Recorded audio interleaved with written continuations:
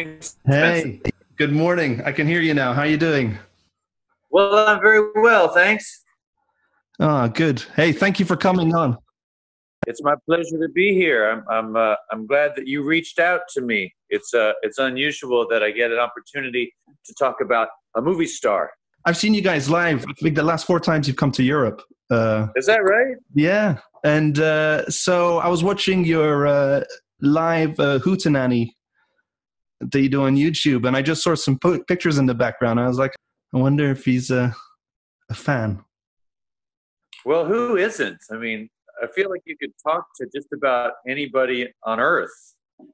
I don't know, generationally, maybe it's different now. You know, kids today might grow up without a sense of who Charlie Chaplin was, but definitely for me, I mean, I grew up on reruns. I grew up watching Our Gang and like Laurel and Hardy. I read somewhere that didn't you you recorded in the old Charlie Chaplin studios, no? Oh yeah, we sure did. Seeing, I can't remember what this documentary was, but it was about maybe it ran at a we called it the Henson lot. That's what you call the Jim Henson company, yeah. And then the old timers there call it the A&M lot from the Herb Alpert time. Exactly. And there's nobody left there who's going to call it the Chaplin lot, but it is. Yeah. Well, he built it. Yeah.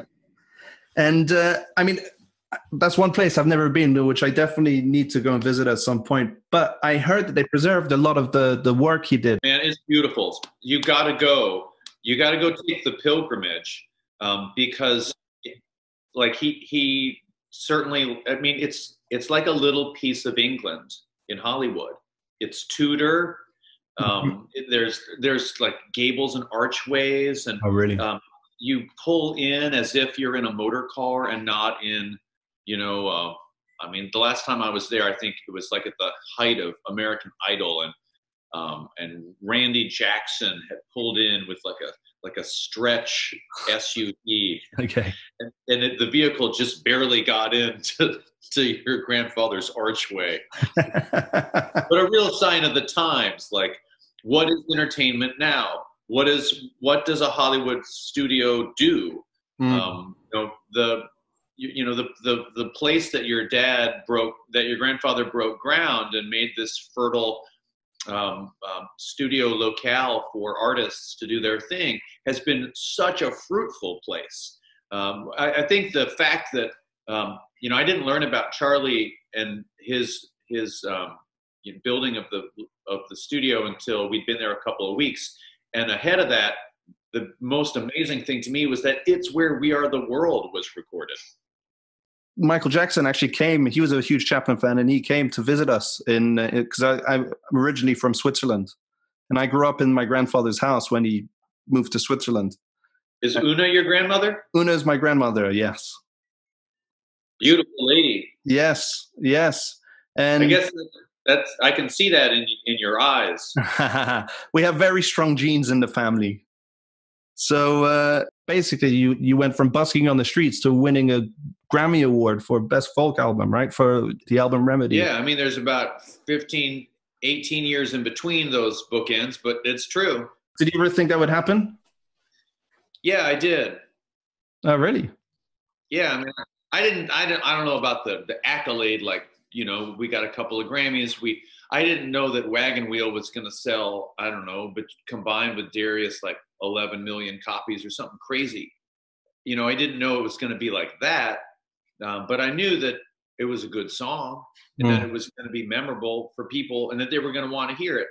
But again, because my orientation to the music business and to the performance arts began at the curb, everything was up, What do you mean? Anything was possible when you started at the very beginning, Like I felt it's like Geppetto and little Pinocchio, all he wants to do is lose his strings. And then the adventure just continues, and the most fantastic things can happen when you lose your strings. How long were you busking for?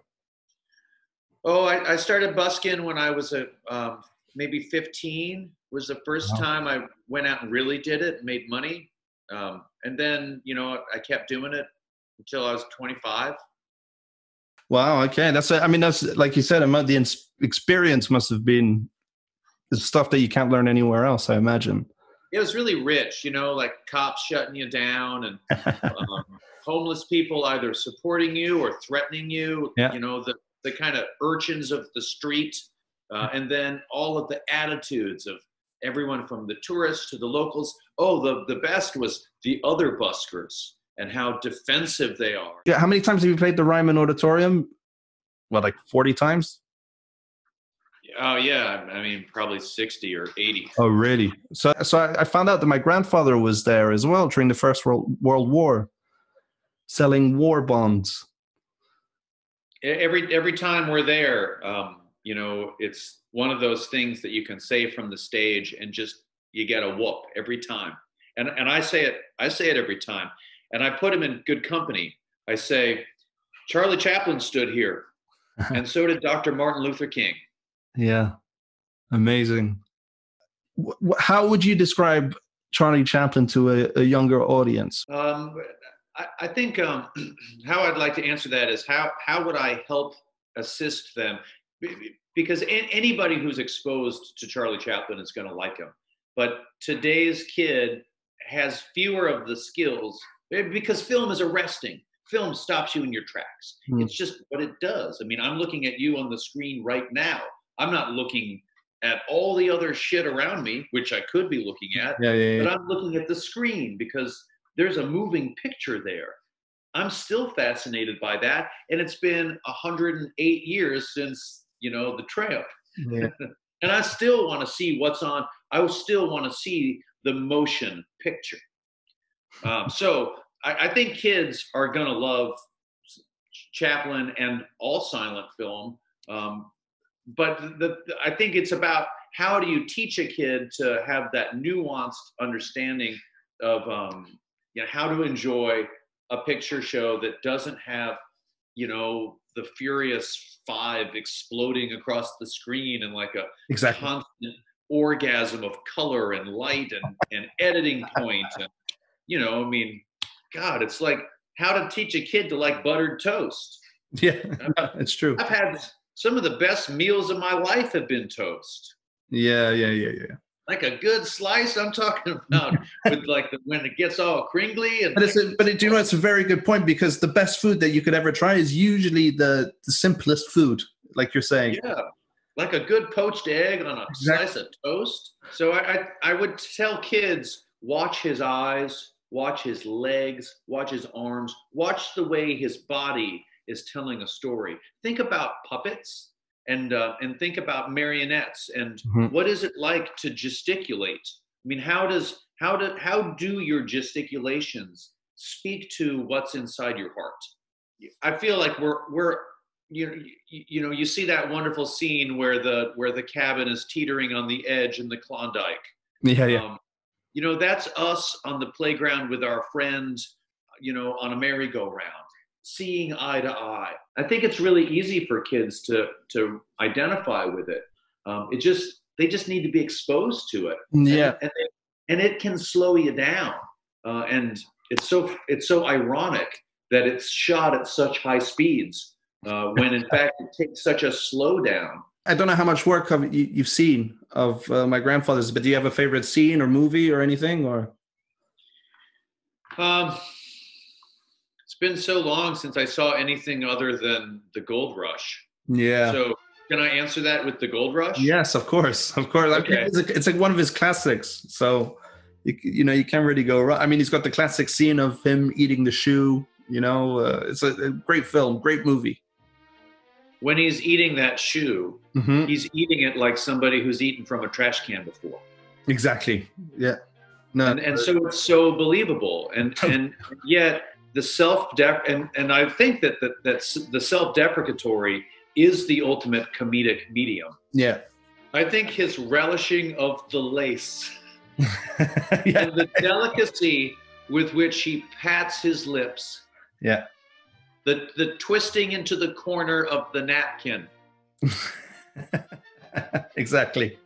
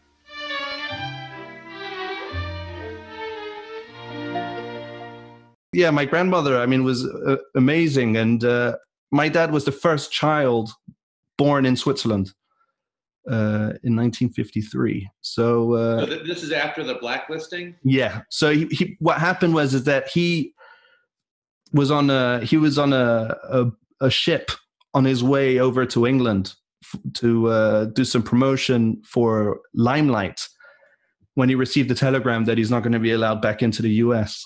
You know, I think that the main reason that Charlie Chaplin was blacklisted was because he was feared, because he was perceived as a threat.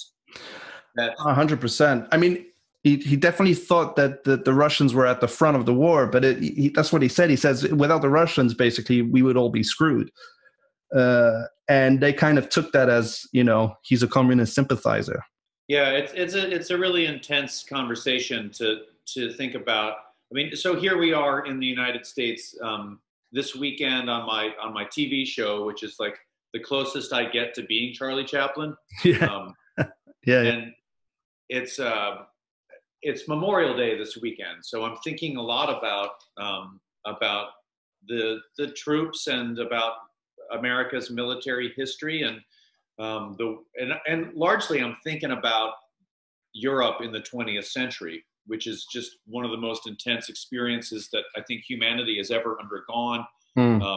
Possibly a definition of hell on earth, and somehow we're all still here. Somehow stability was able to come out of that, and it's not stability for everyone, for all peoples, but certainly the rise of fascism in the 20th century is the thing that happened. I mean, this century that we're on, that we look back on, Charlie Chaplin's century, Bob Dylan's century. This is like the dyingest century of all. And so here in this global pandemic, in which we're thinking a lot about mortality, and we're thinking a lot about global catastrophe. Yeah. We happen to be, I mean, it's kind of a postscript at this point. It's really an epilogue to the global catastrophe. It has come. So he won an honorary Oscar towards the end of his life, the Lifetime Achievement Award. And they asked him to go get it, obviously I guess it was in LA, and even then, after all those years, you know, he'd been out of the country for over 20 years. They only gave him a 1-week visa. Yeah, I've seen some footage of that. It's really powerful. Yeah, longest standing ovation ever at the Oscars. You know, when I see that, I think about another thing, and that's about who else is in the wings. Like because my favorite silent film star is Burt Williams. Okay. Are you familiar with? And Burt was also a great musician and a songwriter. And he's the guy who W.C. Fields said, "I've never seen a funnier man or a sadder one." Oh, really? And so when you think about Chaplin accepting the award of a lifetime's achievement in film, even though your grandfather is undoubtedly the most important of them, there are so many who contributed that didn't get a Lifetime Achievement Award. That whether they were blacklisted or not, they just didn't get renewed. And the fickle nature of Hollywood, the high turnover rates. I mean, this is the same thing in the music business. It's like the equal would be that Mississippi John Hurt gets to play the 1963 Newport Folk Festival, and 100 white girls throw their panties at this 80-year-old man. Yeah. But all of his compatriots from 1927, when he first stepped into a studio, they all died broke. Yes, exactly. Exactly. And that's more or less what happened to people like Buster Keaton, you know?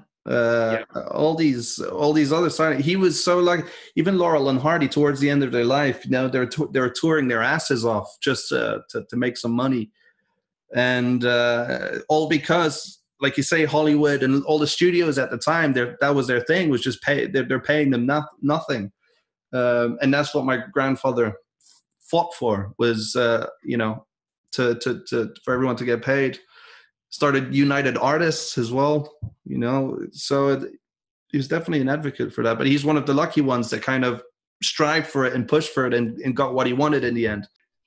Yeah, but you know, just the fact that he's there, and I think it's just important to review that piece of film and know that he's not the only one on the podium. That when Hollywood takes a moment to reflect upon itself, which you know it does all damn day, it's such a meta environment. Yeah, but its self-reflection is so shallow. 100%. I mean, it's it thinks the mirror is like an inch deep. These are the performance arts. Yeah. I mean, the Fast and the Furious, that don't mean shit. No. Sorry. No. Because 85 years from now, none of the stuff that sold $1 billion in a weekend, none of that's going to get a Lifetime Achievement Award. That's what we're going to forget. Well, Ketch, thank you so much for coming on, huh? Yeah, well, good luck with the podcast, and thanks everybody who was tuned in. I really enjoyed getting to speak with Charlie Chaplin's grandson today, Spencer Chaplin, and thank you. And thank you for accommodating me. And it's always good to have these transatlantic connections. So exactly, let's keep doing it. Sounds good. Thank you so much, Ketch. All right. Take it easy. You too. Bye-bye.